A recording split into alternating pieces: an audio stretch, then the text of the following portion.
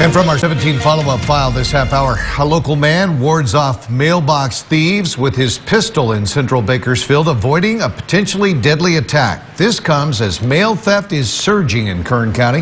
17's Moses Small in studio now with this update. Moses?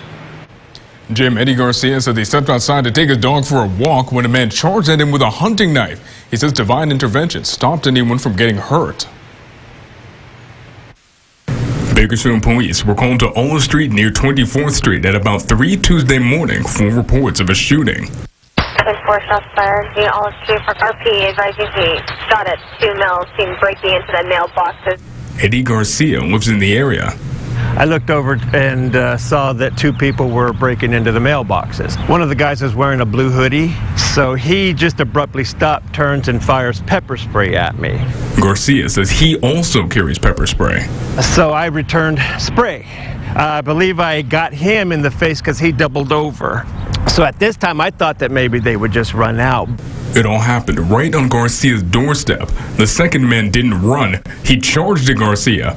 By then, Garcia had backed into his own doorway, right by where he keeps his self-defense tools. I saw the shimmering of a knife blade, pretty big one. I do remember just reaching around where I have my pepper spray and my stun gun. Also, I keep a weapon there. Garcia says the thief closed in, just 2 feet away. I was able to retrieve the weapon and at very close proximity rack around into it and just get off 2 rounds. I also believe that divine intervention was the true factor in nobody being seriously hurt. Garcia says the 2 men scattered after the gunshots, and police say there's no evidence anyone was hit. This comes as NBC News reports mail theft jumped 600% between 2017 and 2020. It's not worth it, you know, and look at the position they put me in. They had that choice and they didn't use it wisely. So, you know, crime don't pay, doesn't pay. Police say both suspects are men. One of them is reportedly 6 feet 2 inches tall, last seen wearing a blue hoodie, and no information has been released about the second suspect. If you have any information, you're encouraged to call Bakersfield Police at 327-7111.